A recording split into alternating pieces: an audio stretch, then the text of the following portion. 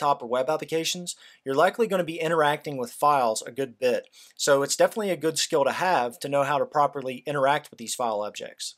Okay, so let's go ahead and dive in. So to get a file object, we can use the built-in open command. So I have a file here called test.txt in the same directory as my Python file. Now, if I open this file, we can see that it's just a plain text file with multiple lines. So let's see how we can open and read this file from within Python. Now, the way I'm going to open up the file right now isn't the way that it's normally recommended. It's usually recommended to use a context manager, which I'll show you here in just a second. But to show you why a context manager is useful, let me first show you this method for opening files first. So what we're going to do here is we're going to say f equals open, and we're just going to open that test.txt file. Now, if you're working with files from different directories, then you're going to have to pass the path to that file into the open command. But since this file is within the same directory as my Python file, then I can just pass in the name of the file. But if you want to learn more about how paths work, then we touch on that a little bit in the tutorial I did on the OS module. Okay, so the open command here allows us to specify whether we want to open this file for reading, writing, appending, or reading and writing. Now, if we don't specify anything, then it defaults to opening the file for reading, but I usually like to be explicit here. So let's go ahead and say that we want to open this file for reading. And we can do this by passing in a second argument here, and that's just going to be the string of a lowercase r. And we'll touch on some of these later, but if I wanted to write to a file, then it would just be a lowercase w that I'd pass in. Appending to a file is a lowercase a. And if I wanted to read and write to a file, then I could do an r plus. But for now, we just want to read the contents of the file, so let's just pass in a lowercase r. Okay, so now the file is actually open, and we can print the name of the file. If I was to do a print f.name, and also before I run this and print the name of the file out, there's one more thing that we have to do here. If we open a file like we just did here, then we need to explicitly close the file when we're done using it. And to do this, I'm going to do it by saying f.close.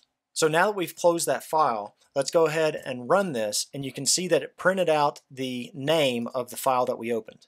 And so this has some more information that we can print out also. If we wanted to print the mode that the file is currently opened with, I can do a f.mode, and if I run that, you can see it prints out a lowercase r because we opened the file for reading. Okay, so now even though that this works the way that we've just now done this, let me show you how to instead open the file using a context manager and why for most use cases you'll want to work with files this way. So if we open the file like we did here, then we have to remember to explicitly close the file. If we don't close the file, then you can end up with leaks that cause you to run over the maximum allowed file descriptors on your system, and your applications could throw an error. So it's always important to make sure that you close the files that you open. So in order to use a context manager, then it's kind of similar, but we can do this using the with keyword. So we can say with, and then I'm just going to copy all of this. So with open test.txt in read mode, and then here at the end I'm going to say as f, and then I'm going to put in a opening for our block here. Now this can be a little confusing to people at first because the variable name is actually over here on the right using as f instead of over on the left when we said f equals open. But the benefit of these context managers is that they allow us to work with files from within this block, and after we exit that block of code, it'll automatically close the file for us, so we don't have to worry about whether or not we add in these closes here. Now this will also close the file if there are any exceptions that are thrown or anything like that, so that's why using these context managers are considered a best practice, and it just automatically takes care of all that cleanup for us. So now I'm going to go ahead and delete my outside open and close statements there. Now, one thing that some people don't realize is that you actually have access to this f variable. For now, I'm just going to say pass within this context manager. Now, we actually have access to this file object variable after we exit the context manager, but the file will just be closed. So for example, if I print the closed method on f now and run that, you can say that it you can see that it returns true. But even though that we have access to this variable here, it is closed, so it's not like we can read from it. Like if I try to read the contents from the file and print that out, then you can see that it throws a value error here, and it says IO operation on a closed file. So for what we want, we're going to have to work with this file from within this context manager. And for the rest of the video, I'll be using these context managers to work with files since it's a good practice, but I wanted to show you the other way first in case you see it in examples or wondered why I wasn't doing it that way. Okay, so back to our file. So we just tried to read the contents from the closed file and got our error, but let's look at how we can read the contents from the file from here within our context manager. So let's create a variable called f_contents, and this will just hold the contents of our file. Now, if we do an f.read, and if I print this out, oh, and actually I need to print out that f_contents. So if I save that and print that out, then you can see that it printed out all of the contents of our file. Now, if you have a small file, then this is probably what you want. But what if we have an extremely large file that we want to read, but we don't want to load all of the contents of that file into memory? Well, there are a couple of other methods here that we have available for reading file contents instead of f.read.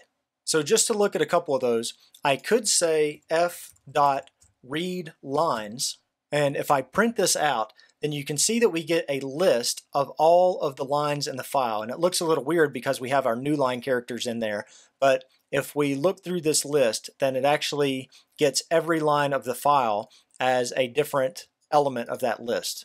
Now, instead of f.readLines, I could do f.readLine, and if I save that and run it, then you can see that readLine grabbed the first line of our file.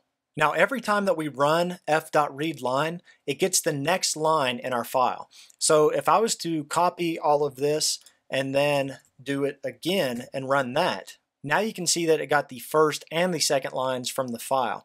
Now, this printed out a little weird here because the print statement ends with a new line by default, but if I go up here and pass in an empty string to the end of our print statements, then it will no longer add in that extra new line, and now you can see that those are the way that they are in the file. Okay, but we still haven't solved our problem of how we can read all of the content from an extremely large file. If we read the entire file in all at once, then we could run out of memory, and we don't want to go through and do f.readLine, thousands of times. So what we're going to do here is, instead of using readLine or readLines, we can simply iterate over the lines in a file by saying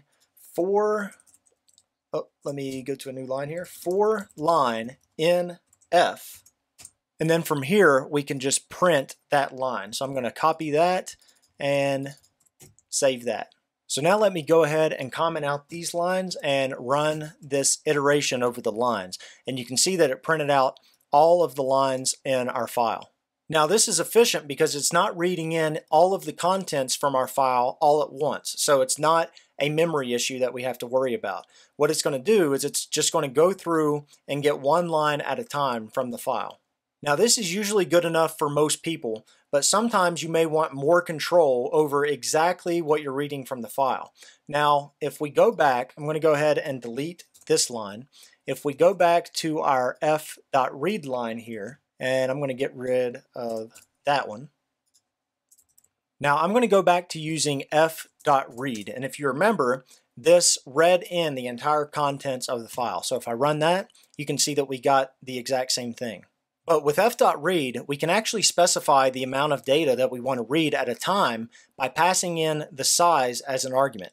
So if I pass in a 100 to our read method and then print this out, you can see that it printed out the first 100 characters of our file instead of printing the whole thing all at once.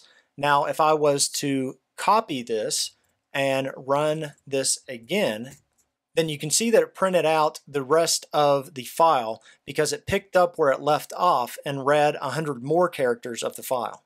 Now, when we reach the end of the file, then read will just return an empty string. So if I was to copy this for a third time and rerun this, then you can see that nothing happens because what happens when we reach the end of the file, read just returns an empty string, so this print statement is just printing out an empty string. Okay, so how are we going to use this technique in order to read in a large file? So since we don't know exactly how long the file will be, we're going to have to use some kind of loop that just iterates over small chunks at a time. So instead of hard coding in 100 here, I'm going to create a variable here called size to read. And for now, we'll just go ahead and set that equal to 100. So now if instead of passing in 100 to f.read, let's just pass in this size to read. Okay, so this will grab the first 100 characters of our file. Now remember, when we hit the end of the file, then read will just return an empty string. So if we do a while loop and say while the length of f contents is greater than 0, then we will print out the contents that we got from read. Now don't run it like this yet, because this will be an infinite loop. We're never advancing the contents of the file. After it prints the contents, then we want to read in the next chunk of characters. So in order to do that, then we just have to again say f contents equals f.read of that sized chunk. Now what it's going to do after this line here is that it's going to kick us back out to the while loop, and it will check if we've hit the end of the file, because f.read will return an empty string and it won't meet this conditional. So now if I go ahead and run this, then you can see that it printed out all of the contents of our file. So to get a better idea of what's going on here, let's change the size to read to 10 characters instead of 100 characters. And every time that we print out f.contents here, instead of an empty string, let's make this an asterisk. So now if I print this out, then you can see it's a little bit more clear that we're looping through 10 characters at a time, and it's printing out these asterisks through every loop. So you can see that it came through the loop here and it printed out these, and then the asterisk that we know that it's just that chunk. Then it printed out the next 10 characters, and then the next 10 characters, and so on until we got to the end of the file. Now when we read from files, you can see that it advances its position every time. So we can actually see the current position using f.tell. So what I'm going to do is I'm going to comment out this while loop here, and down here I'm going to say print, and we'll print out f.tell. So if I go ahead and run that, you can see that f.tell returned 10. So it's saying that we're currently at the 10th position in the file, and that's because we've already read in 10 characters here, and we can manipulate our current position using the seek method. So to show an example of this, let me print the first 20 characters of the file by running f.read twice. So I'm going to go ahead and print out the contents after the first 10 characters there, and then I'm going to do this a second time to get the next 10 characters. And I'm going to go ahead and take out this second empty string there so that it pushes our finished statement out of the way. So now actually let me get rid of f.tell here and go ahead and run this. So we can see that it printed out the first 20 characters of our file. Now when we read in this second chunk here, it picked up at the 10th position and read in the next 10 characters like we would expect. But what if I wanted that second read to instead start back at the beginning of the file? And we can do this with f.seek. So between these two reads, if I was to do an f.seek of 0 and save that and ran it, now you can see that it set our position back to the beginning of the file. So the second time we read in our contents, it starts back at the beginning instead of picking up where we left off after the first read. Now we used seek 0 to start at the beginning of the file, but you can use it to change the position to any location that you'd like. Okay, so now let's take a look at writing to files, and a lot of this will be similar to reading. So first of all, what happens if we try to write from within a file that we have opened in read mode? So let's go ahead and try that. So I'll do an f.write, and I'll just do an f.write of test. I'm going to go ahead and get rid of that while loop also and save that. So you see when I have a file open in read mode and try to write, that we get an error that says that this is not writable. So we have to have the file open in write mode. So now back up here within our open statement, let's create a new file called test2.txt, and instead of reading, we are going to write to it. Now, in order to do that, we can just say a lowercase w instead of that lowercase r. Now you can see over here in our directory that we don't have a test2.txt yet. Now if the file doesn't exist already, then this will go ahead and create it. Now if the file does exist, then it will overwrite it. So be careful if you're writing to a file that already exists. Now if you don't want to overwrite a file, then you can use a lowercase a for appending to the file. But we're going to go ahead and overwrite this file if it exists. So first of all, instead of writing to this file, I'm just going to go ahead and put in a pass statement here, which basically says don't do anything. So I'm going to go ahead and run this, and you can see that it created test2.txt. So I didn't actually have to write anything to the file in order to create it. Just using the open with the write mode will create the file. So now in order to write to this file, then we can just do what we did before. We can do an f.write test.txt. So I'm going to go ahead and run that. Now if we go over here to test2.txt, then you can see that it wrote test to our file. Now if I go back here and do another write to this file, then it's going to pick up where we left off just like the read method did. So now if I run this and go back to the file, then you can see that it wrote test twice back to back. Now you can actually use seek when writing files also to set the position back to the beginning of the file. And we can do this if I go back here between these two write statements and I was to do an f.seek of 0. Now if I run this, then you can see that the second test overwrote the first one. So seek can get a little confusing for file writes because it doesn't overwrite everything, only what it needs to overwrite. So for example, if instead of writing the same thing twice, if I was to do an f.seek at the beginning and write out an r as my second one there, and now if I run that and go back to the file, then you can see that the r only overwrote the t in test. It didn't delete the rest of the content. So using file seek whenever I'm writing to files, it can get a little confusing and I don't use it a whole lot, but maybe there are some use cases out there that you guys will find it useful for. Okay, so let's go ahead and pull all of this together and use read and write on multiple files at the same time. So we're going to use this to make a copy of our test.txt file. So let's go ahead and delete our test2.txt file here so that we don't confuse the two. And I'm going to go ahead and close that there.